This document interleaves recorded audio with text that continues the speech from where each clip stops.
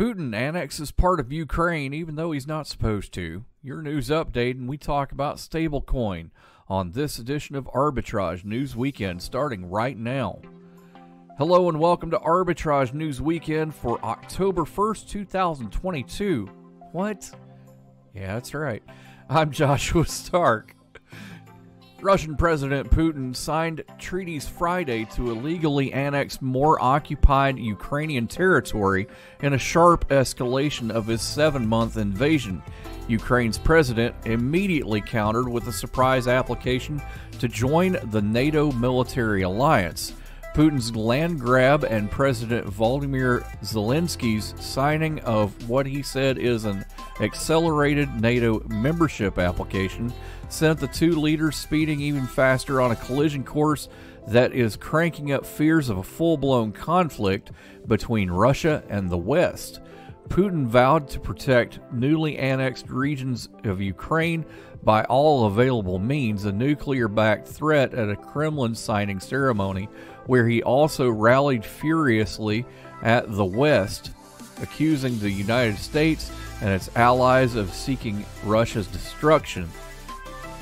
Inflation in the European countries using the euro currency has broken into double digits as prices for electricity and natural gas soar, signaling a looming winter recession for one of the globe's major economies as higher prices undermine consumer spending power.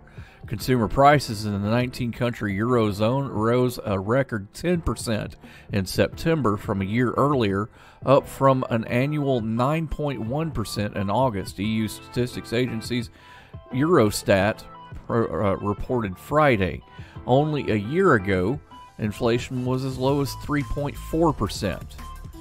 TikTok's popularity has surged despite worries from policymakers in Washington about TikTok's handling of user data and misinformation, as well as ties to China's government. Those fears prompted the U.S. Armed Forces to prohibit the app on military devices and spurred calls to ban it on all government computers and phones as well. I have serious concerns about the opportunities that the Chinese Communist Party has to access TikTok's data on American users, Senator Rob Portman of Ohio said at a hearing this month focused on the national security implications of social media. Still, its reach is undeniable. TikTok is consumed by 2/3 of American teens, a number that has risen to as other platforms have lost popularity. It's the world's most downloaded app and the second most visited website after Google. A cow herd in Germany has gained an unlikely following after adopting a lone wild boar piglet. Farmer Friedrich Stapel told the DPA news agency that he spotted the piglet among the herd in the central German community of Breuvard about 3 weeks ago. It had likely lost its group when they crossed a nearby river. Stapel said that he knows what extensive damage wild boars can cause. He can't bring himself to chase the animal away, DPA reported Thursday. The local hunter has been told not to shoot the piglet, nicknamed Frida, and in winters Stapel plans to put it in the shed with the mother cows. To leave it alone now would be unfair, he told DPA. News and more next on Arbitrage News Weekend. Stick around. It's Thursday night and you're grabbing drinks with some friends. Started off with a pitcher for the table, which quickly becomes 2. There's pool. And there's the photo booth. All right, everybody squeeze in. Say cheese! Followed naturally by an order of wings. And another. Can we get some extra ranch sauce? Then there's the ceremonial nightcap. So what are we doing this weekend?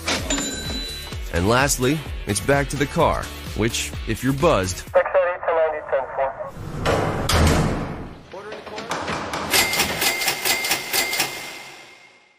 could be the most expensive night of your life. Getting pulled over for buzzed driving could cost you around $10,000 in fines, legal fees, and increased insurance rates.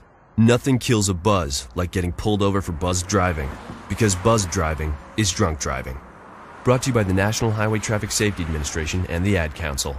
This week's ARBITRAGETrade.com blog includes ants marching and arming. Apologies to Dave Matthews Band. And we talk stabilizing stablecoin. All this and more in this week's Arbitrage blog, available now at arbitragetrade.com.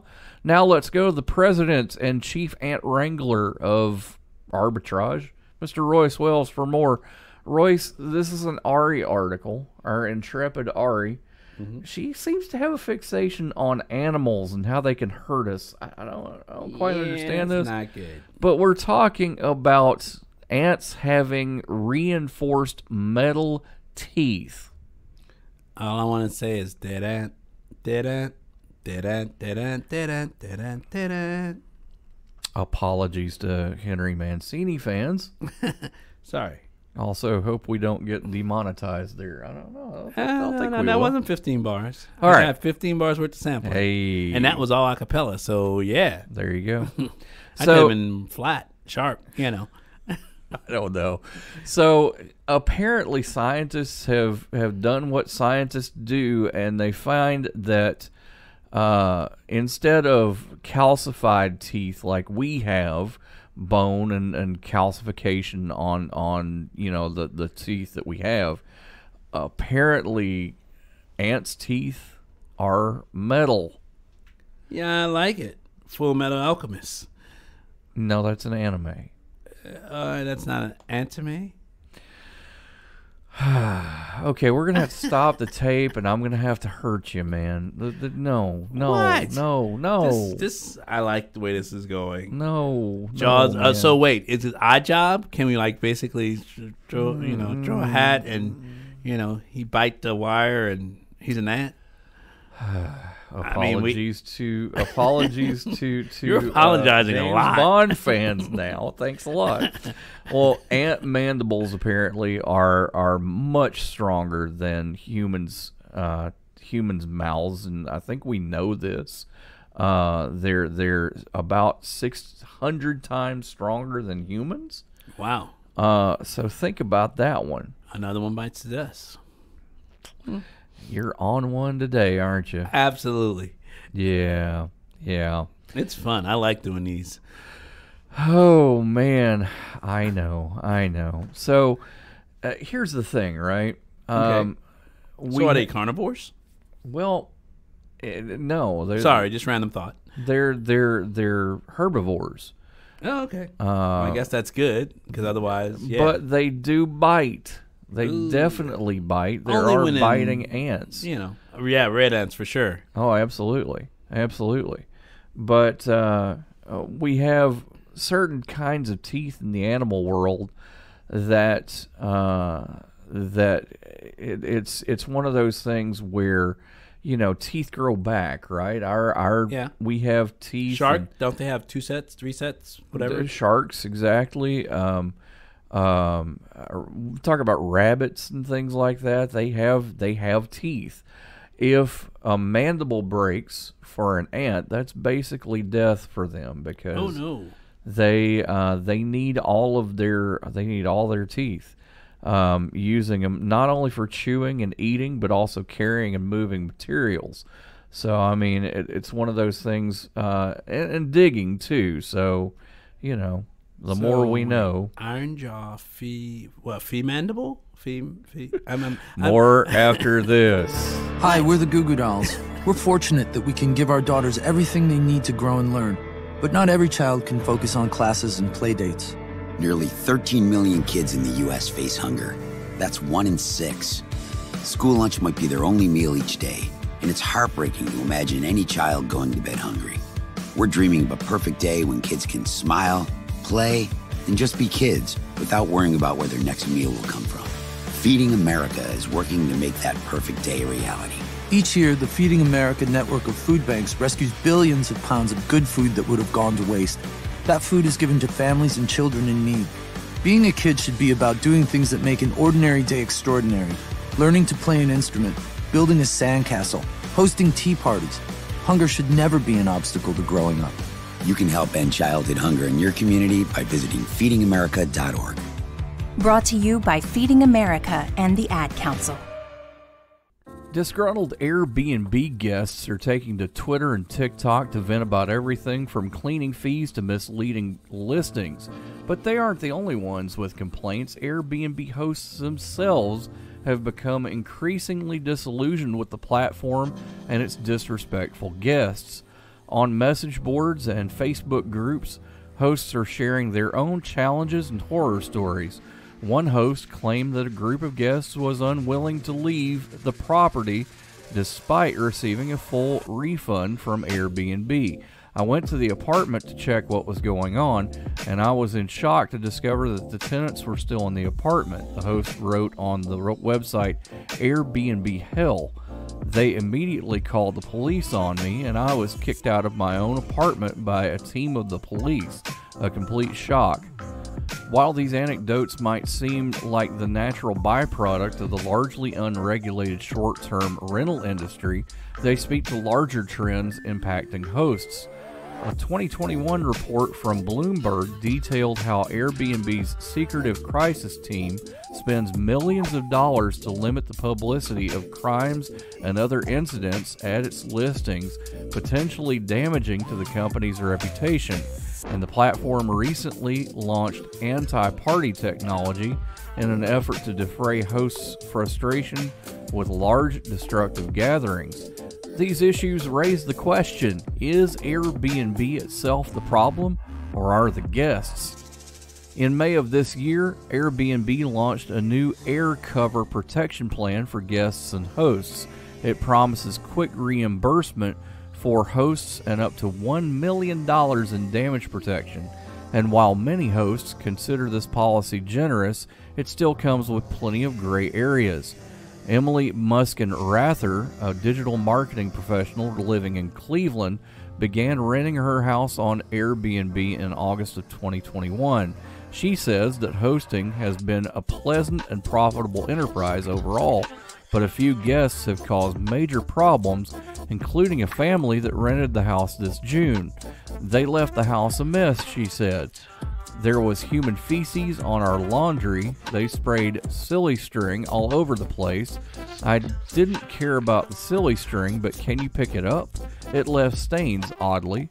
Muskin-Rather received reimbursement from Airbnb for most of her claims, but some damage, such as nail polish smeared on the bathroom tile, didn't qualify for reimbursement because she wasn't able to provide documentation for the cost of the tile. And then there was the smell. It really stunk. The air conditioning had been left off for a week in June. The early days of short-term vacation rentals offered hosts a simple proposition: rent your home and earn some extra money. Yet as the industry has matured, it has been met with regulation efforts from local governments. Cities such as Denver and Portland, Oregon, have been cracking down on unlicensed short-term rentals, levying fines against hosts and requiring expensive permits.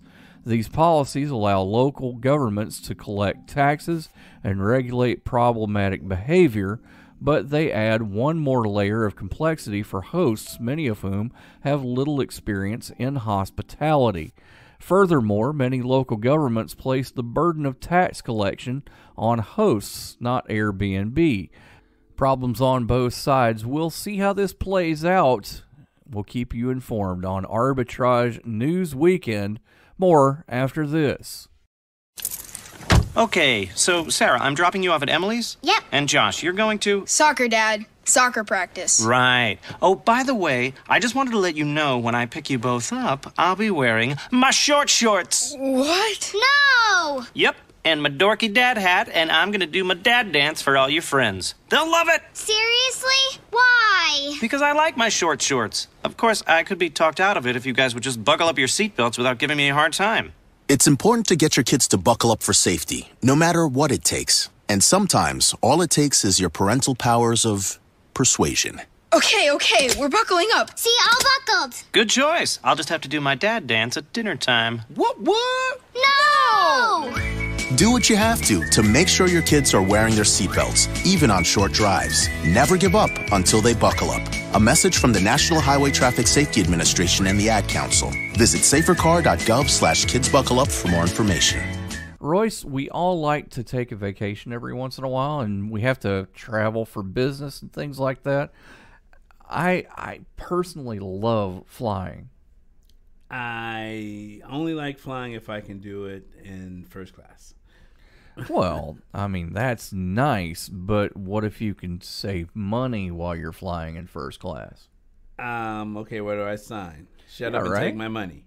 So the Biden administration announced a new initiative that would basically eventually allow us to see a more complete price on airline tickets, including like baggage and change fees. I like that. Before you buy. You know, that's going to be a game changer. Man, you're telling me. Because I want some of that. You go to sites like, Kayak, and there's Expedia. But these sites, they kind of show you, you know, kind of a ballpark price. Yes. And just to get you bait and switch. Yeah. And the thing is that there are other costs on and that. I've seen this happen at a hotel too. They're like, "Hey, hotel room, $99." You get there and you just wind up spending $235, and you're like, "I thought this was $99." Hey, there's a resort fee, and there's a this fee, and there's a that fee. Yeah, there's a laundry fee and a bar fee and a no, that's if you fee. do all those other things. So yeah, that's right. So. This is an initiative that's being put forth by the Department of Transportation to make sure that we can see the true cost of things. The requirement's not going to apply only to airlines directly, but also to those third parties search sites like Kayak and Expedia. Airlines made $5.3 billion in baggage fees. Wow. And nearly $700 million on cancellation and change fees for like last year, for like change fees for extra leg room and other perks that aren't tracked, unfortunately. And if you think about this, you know, that comes straight out of our pockets, and sometimes we don't even know it does. Right. That's their way of basically nickel and diming you until you've already got the plane. I've even seen, and not to call out any particular airline, where you buy a plane ticket, but that doesn't include the seat. Yeah, isn't that funny? How does that work? Yeah, or surprise, it's an extra $50 for that other bag you want to check. Yeah, they're like, and you can't carry it on, Or hey, we've got this business lounge, but you got to pay extra for access to it. Yep, things like that. Oh, you mean like the Delta Sky Lounge? What? Oops. What? Oh, what? Sorry. What? I said that out loud. Dang what? It. No. I hate it when that happens. What? Or credit cards that give you benefits, and you can be in that lounge, but then it's not the main lounge. You're like, no, that's not us. Sorry, you have to get our blah blah blah card to be in this lounge. The executive card. Yeah. So gotta love that. But hopefully the Biden administration can basically help curtail some of that and basically make it a little bit cheaper, so maybe I can afford that the next trip I make out town. Absolutely, dude. I mean, come on. Hello, Vegas. Here we come. That sounds like a deal to me. I'll hold you to that. More after this. No word in the English language is less convincing than probably. Are you sure we should get matching tattoos on our first date? Sure. We'll probably stay together. Probably? It's been 23 minutes since I ate. I can probably swim. You should wait 30 minutes. Okay, now tell me what to do. Cannonball! Cramp! Oh, I have a cramp. I can probably hit the green from here. Probably. Can I get a mulligan? Ready to go? Hey, are you sure you're okay to drive? Yeah, I'm pretty sober. Yeah, I'm probably okay. Probably okay isn't okay, especially when it comes to drinking and driving. If you're drinking, call a cab, a car, or a friend. Buzzed driving is drunk driving. A message brought to you by NHTSA and the Ad Council. For more than half a century, ABC, CBS, and NBC have been airing newscasts each weeknight on television. This fall, the competition has spread to another medium. The launch of John Dickerson's CBS News Primetime in September means that all three news divisions have unique streaming newscasts at night, a nod to the future and a bid to reach young people who aren't watching television at dinner time. Dickerson's newscast debuted nearly a year after NBC's Top Story with Tom Lamas. ABC's Live Prime with Lindsay Davis started in February 2020. Each streams live for at least an hour, starting at 7 p.m. Eastern, and are repeated later in the evening. All can be seen for free. The revolution will not be televised, Davis quipped. It will be streamed. She and her rivals have big ambitions. We want to be the best news show, period, Lamas said. I don't want to be just the best show on streaming. Looking past the similarities, each have intriguing differences in approach, more so than the broadcast evening news shows led by Lester Holt, David Muir, and Nora O'Donnell. Network news divisions aren't looking to replace the television broadcasts, which usually reach around 20 million people combined every night during cold weather months. The streamcasts almost certainly don't approach those numbers, although if anyone knows for sure how many people are watching, they aren't telling. There isn't a single outside source that measures audience size like the Nielsen Company does for TV. The networks all say the shows are catching on, but won't share their own statistics with competitors or public, often a sign that those levels are low.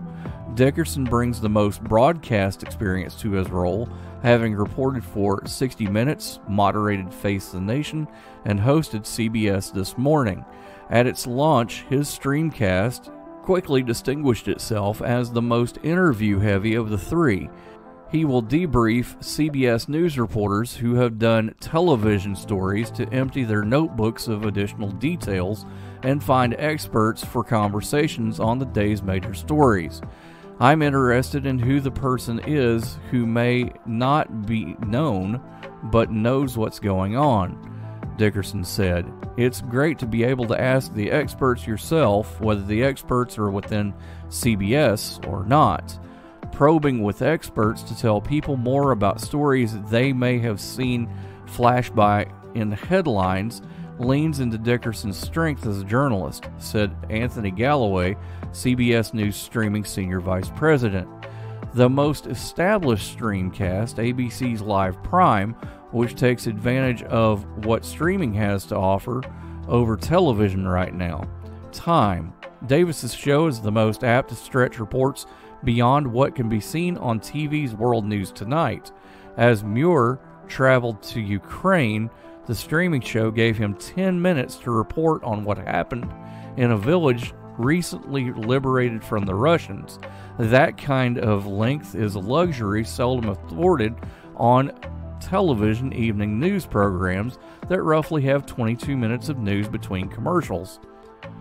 A profile of the jam band OAR stretched like a guitar solo, and correspondent Phil Lipoff even went on stage to play with the band. Live Prime airs for an hour and a half, with the others airing for an hour. Why was the basketball court all wet?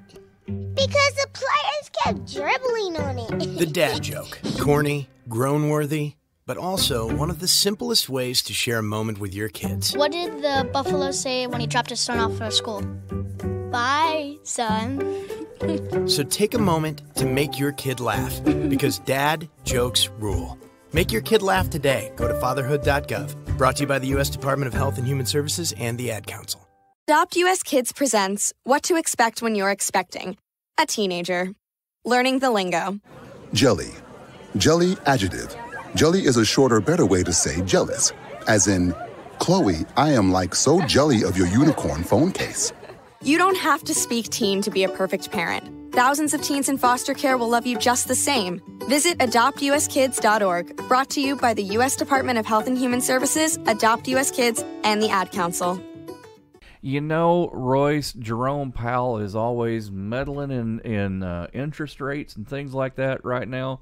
Don't fight the Fed. Dude, he's talking about regulating stable coins now. Who saw that coming? I'm like, if you can regulate it, that means you can monitor it and you can see where it's going. And yeah, and remember that whole repatriating money? Sure. Hey, you want to bring that money into this country? There's a fee.